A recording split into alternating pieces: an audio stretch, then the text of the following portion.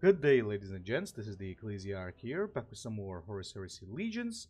And today I'm going to be doing some card reveals, and it's going to be for the neutral factions, more specifically the Imperial Guard Solar Auxilia, as well as a little bit of a spicy legendary warlord that all of you are probably here for first of all. Now, without further ado, let's get right into it. The first card that we got here is the Auxilia Flamer, so 4 energy, 4/3, rally, deal 1 damage to an enemy and its adjacent units. Now, the fact that it has a rally already makes it an okay-ish card for me. That doesn't, of course, mean that it's going to see a lot of play in every single deck, but maybe if you're building a Solar Auxilia deck, this could be a beautiful addition for you because it's going to help you with a little bit of AoE that you might otherwise be lacking. Because if I remember correctly, Solar Auxilia don't really have that much AoE, and if there is a time when you have to face the defenders of Caliban, this can actually end up being a lifesaver. So yeah, I think that this is an okay unit overall and definitely like it. Nice unit, I would say. Now, the next one, however, is the one that I have a little bit of doubt for, and that's the Hellhammer Heavy Tank. Now, yeah, it's really a super heavy tank because it's like super costly. It costs 10 energy and it has very high stats. But the thing here is that it has an active ability to destroy a random enemy troop. Now, this is way too slow, and this is not going to see any play probably. Now, let me explain why.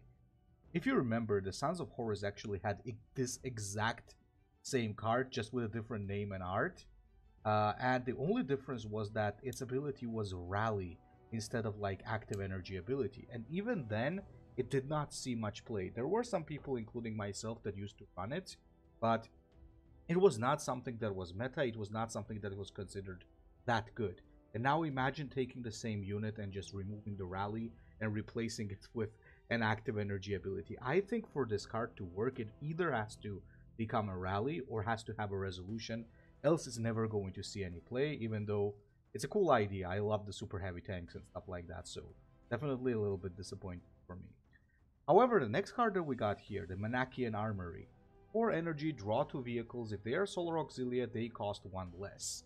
So this is actually pretty consistent because you always draw 2 vehicles, and if you only have Solar Auxilia vehicles, you're always going to get the bonus off, which is nice. I think 4 energy is a little bit of a problem there because usually you don't really want to be drawing cards for 4 energy, I guess, but even so, I think the main thing about this is going to be just how good our Solar Auxilia vehicles going to be.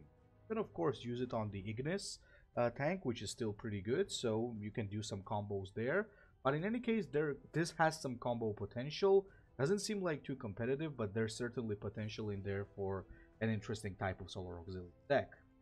However, now, without further ado, let's get into the spiciest bit of this video, which is going to be Leia Rain, the Infocyte Assassin. 2 energy, 2 damage, 35 health, and high initiative. Legendary Warlord, and it's basically Nerat Kirin on steroids, gentlemen. Chooses a card in the enemy deck and creates a copy in your hand, and it costs 2 less. So not only is it not random, but it also makes them cheaper. And on top of that, you get to choose. You get to see 3 cards in the enemy deck. So every time you're pressing this, you're basically checking out what your opponent is playing and checking out what your opponent has not drawn yet, which can be a huge help because let's say, even though the card doesn't exist in standard anymore, let's just say you're afraid of Controdor and you just press it and you just saw the Controdor is in the enemy deck. So those kinds of things can be like really game deciding. But I think the main part of this ability, of course, is the fact that it steals cards and reduces the cost by 2. Now, I can definitely tell you this is going to be a very annoying warlord because card stealing in general is not a fun and healthy mechanic. So yeah, I assume that a lot of people are going to mold because of this card right here. So I really want to hear what you guys think about these new cards. Please leave a comment in the chat. I really want to hear your opinion as well. I think the Flamer is okay. I think the Armory is okay-ish. The tank is very bad because it's slow, and this is gonna be pretty good. And on top, it's gonna be insanely annoying. So, well, that's what's coming to the game right now, gentlemen, and you decide how you want to feel about that. So, Ecclesiarch out.